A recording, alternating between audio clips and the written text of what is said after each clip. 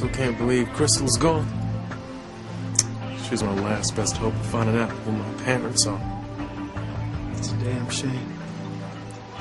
Crystal told me at the club that she was going to get some papers that would explain everything. I just didn't know what she meant at the time.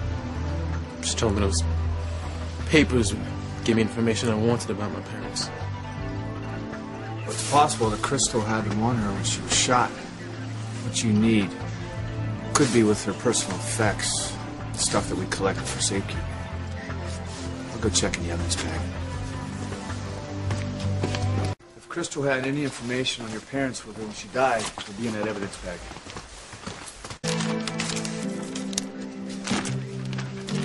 Eve, why do you have the evidence bag? Eve, why are you looking through the evidence bag? Oh, I was trying to make sure that the bag was properly sealed.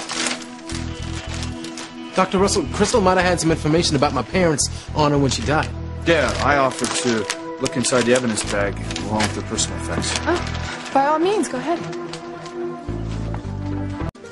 Well, I don't have any idea what Crystal could have known about Chad's parents. I'm sorry, Chad, I wish I could help you, but I can't. Crystal said she knew secrets that would destroy lives in Harmony. But I assumed it had to do with who Chad's parents were. Nothing in here. Crystal's handbag, her scarf, and her other personal effects. Whatever information she had about your parents, it's not here. Now it looks like I'm back where I started. It's nowhere. Guess I'll never find out who my parents are now. Chad, I'm sorry. I know that you were counting on Crystal to give you that information. Well, I wouldn't throw in the towel just yet. I mean, it's possible when we investigate the murder that we could turn up something that may help you. Crystal may have had more than one copy of the stuff she was planning to give you.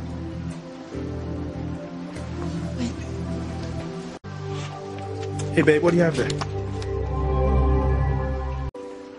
Well, this envelope just has some forms in it that I need to fill out. Part of my job as medical examiner. Well, as long as you're okay. Why wouldn't I be?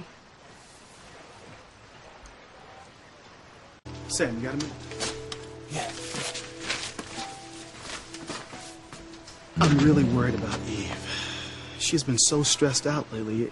Everything is starting to take its toll. Yeah, Grace is pretty worried about her as well. I mean, Eve won't admit it, but being this whole medical examiner, on top of everything else, is just really starting to work on her. I mean, Sam, do you think you can find somebody else to take over until this whole thing blows over? Of course. Consider it done. Yeah, thanks a lot. I mean, I don't know why, but the death of Crystal is really hitting her hard. I mean, she's been so preoccupied, she didn't even see Whitney leave with Chad. I don't think it would have done any good. From the way I saw Whitney act towards Chad earlier, I think she likes him. And it's pretty evident he likes her, too.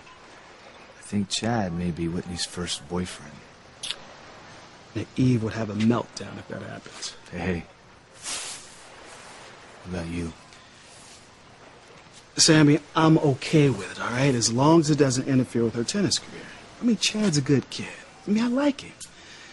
And in light of everything that's happening with his parents... Besides, listen, man, I just want my daughters to be happy. And if Whitney and Chad hook up and have some type of connection, what harm can come from it, huh? Sweetheart, are you ready to go? Yes, honey. I'm ready to go now.